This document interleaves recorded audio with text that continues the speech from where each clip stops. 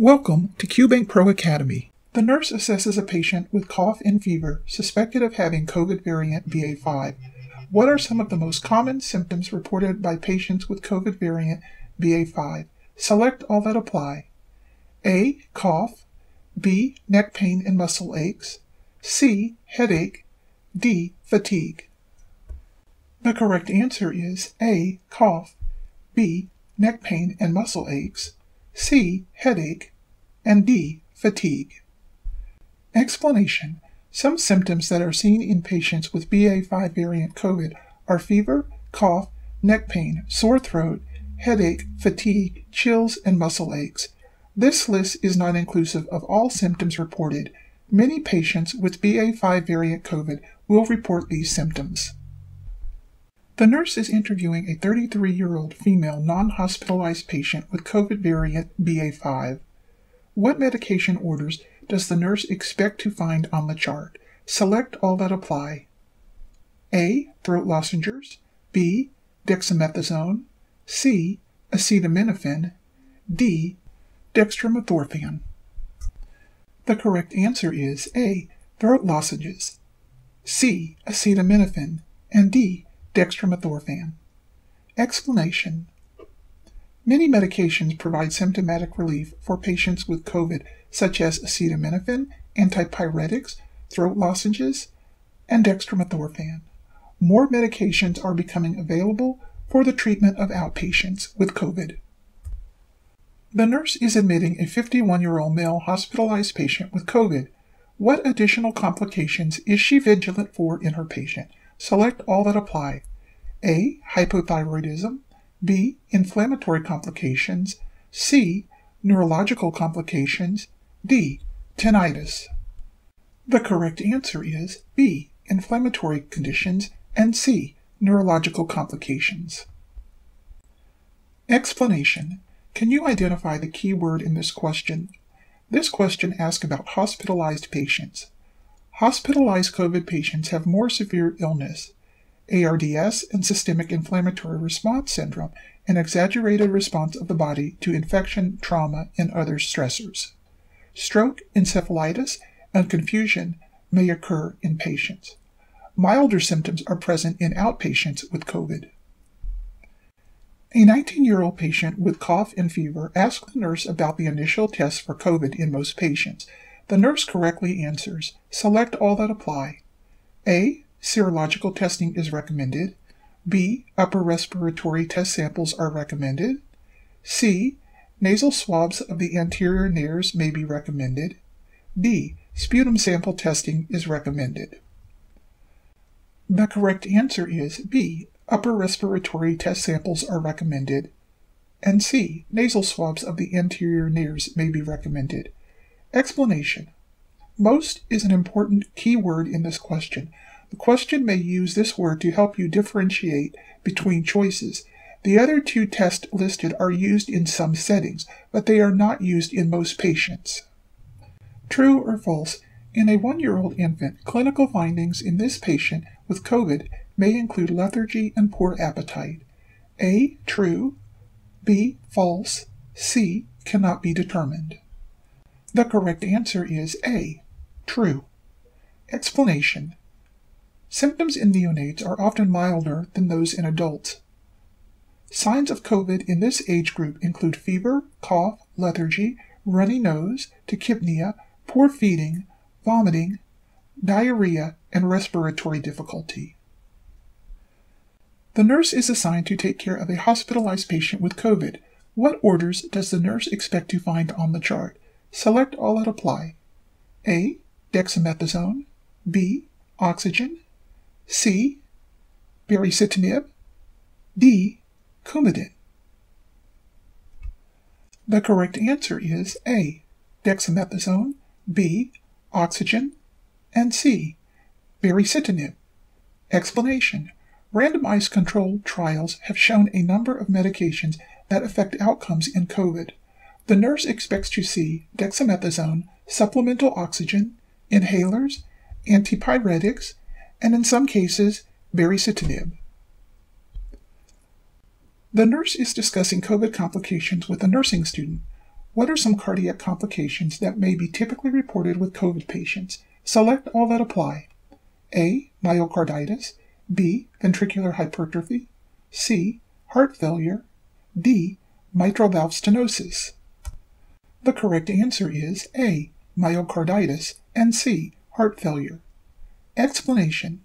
Complications of COVID include a number of cardiovascular conditions including myocardial injury, myocarditis, myocardial infarction, heart failure, cardiomyopathy, arrhythmias, and cardiac arrest.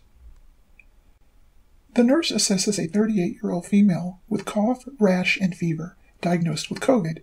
What are dermatological conditions associated with COVID? Select all that apply.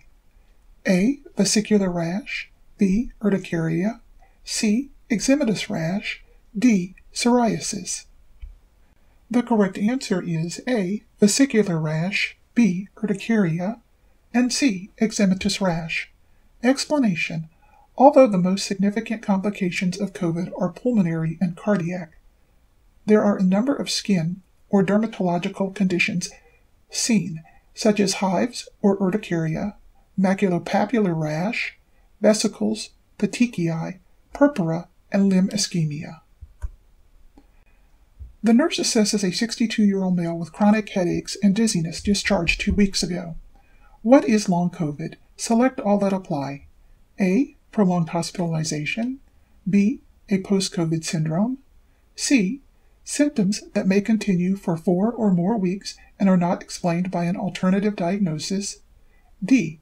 Symptoms occurring during the first 28 weeks of COVID infection. The correct answer is B. A post-COVID syndrome, and C. Symptoms may continue for 4 or more weeks and are not explained by an alternative diagnosis. Explanation. Long-term COVID symptoms have been referred to as long COVID or post-COVID syndrome. It refers to persistent symptoms in those who have recovered from the COVID initial illness. The nurse is interviewing a 12-year-old female with fever and headache suspected of COVID. What symptoms are suggestive of COVID infection? Select all that apply. A. Fever. B. Otitis media. C. Headache. D. Dry cough. The correct answer is A. Fever. C. Headache. And D. Dry cough. Explanation. On the exam, it is important to note the age of the patient. Otitis media is not a typical presenting symptom in COVID patients. Fever, headache, and cough are very common. How do we manage COVID-19 in hospitalized patients? COVID-19 stands for Coronavirus 2019. The virus was identified at the end of 2019 as a cause of pneumonia. It is also referred to as Severe Acute Respiratory Syndrome Coronavirus 2. What laboratories would you expect to see ordered on a patient admitted with COVID-19? These laboratories will provide an assessment and a baseline for the patient's status. A CBC with differential, complete metabolic panel, creatinine kinase, C-reactive protein, PT, PTT, D-dimer. Baseline studies may include lactate dehydrogenase, troponin. Additional studies will include a chest X-ray and an EKG. Other studies that may be considered include a CT scan of the chest and an echocardiogram. Procalcitonin may be drawn to assess for secondary bacterial infection. General management for these patients should include the prevention of DVT, or blood clots, as well as the prevention of bacterial pneumonia in patients at risk. Because of the similarity in the presentation in patients with COVID-19 and bacterial pneumonia, empiric treatment for community-acquired pneumonia is reasonable and may be indicated in some patients. Antipyretics will be provided for fever in hospitalization, as well as inhalers. Metered-dose inhalers are preferred rather than nebulized medications to prevent the spread of aerosolized COVID virus. Patients on chronic medications may be continued. These include blood pressure medications, statins, diuretics, and others. The use of immunosuppressing drugs should be carefully considered on a case-by-case basis in patients with COVID-19 because they may increase the risk of COVID-19 respiratory viral symptoms and increase the risk in severe disease. This includes medications such as biologics and prednisone. It is important to understand the severity of the disease of a hospitalized patient. While patients with mild disease may not need hospitalization, patients with moderate disease may warrant hospitalization. This includes patients with shortness of breath or patients with symptoms of cough and shortness of breath that affect activities of daily living. Patients with infiltrates on chest X-ray should be considered to have moderate disease. Severe disease is indicated by hypoxia, less than or equal to 94% on room air, or the need for ventilatory support or supplemental oxygen. Dexamethasone is currently recommended in many facilities for patients who are severely ill on supplemental oxygen or on ventilatory support. Some protocols include administering dexamethasone for up to 10 days. If dexamethasone is not available, other glucocorticoids may be used at an equivalent dose. Baricitinib is a medication that may be used for its immunosuppressive effects. It may affect or prevent the entry of the virus into the cell. There is some data showing that baricitinib may be effective and provide benefit even in patients who are already on dexamethasone. Another important drug that is being used in the treatment of COVID-19 is tocilizumab. This drug is an interleukin-6 pathway inhibitor. It is felt that blocking the pathway that promotes the production of inflammatory cytokines may provide benefit. Remdesivir is a drug that was shown to have in vitro activity against the coronavirus. It is a nucleotide analog. It is being used in some facilities in hospitalized patients, although studies are ongoing.